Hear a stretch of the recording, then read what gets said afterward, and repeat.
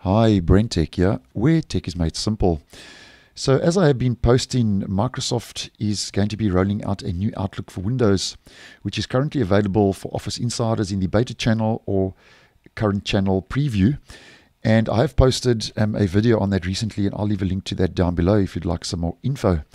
Now, just a quick video to let you know that if you are using Outlook on the web, or are trying out the new Outlook for Windows, that according to a recent update to the Microsoft 365 roadmap, Microsoft say that they are now going to be bringing more personalization to Outlook on the web and the new Outlook for Windows, where they are bringing an option to display a background image in the Outlook reading pane. So if you are using those two platforms of the Outlook email client, just letting you know that you could be getting a new personalization option rolling out shortly. Now, Microsoft say they are planning to introduce this feature to those two versions of Outlook for Windows in June of this year. So give or take, you've got about a month and a half to go before Microsoft starts rolling out this new personalization option.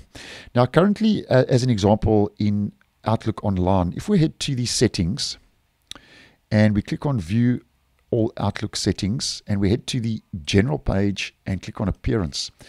Currently, there is no option to apply a background image, as many of you may know.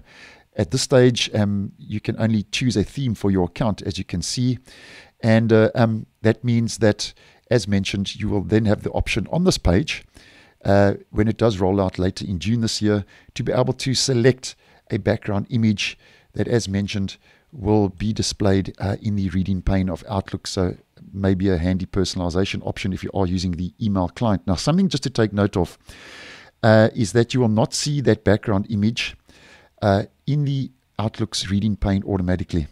So it's not a default feature. So as mentioned, you'll have to head back as shown to the general appearance page, and you'll have to enable the option from that page within the settings. And Microsoft has said, though, that it will be, as mentioned, disabled by default. So just take note of that. So just letting you know, the new Outlook currently in testing, and the online version of Outlook will be getting that new personalization option, possibly rolling out as early as June of this year, 2023, according to that recent update to the Microsoft 365 roadmap. So thanks for watching, and I will see you in the next one.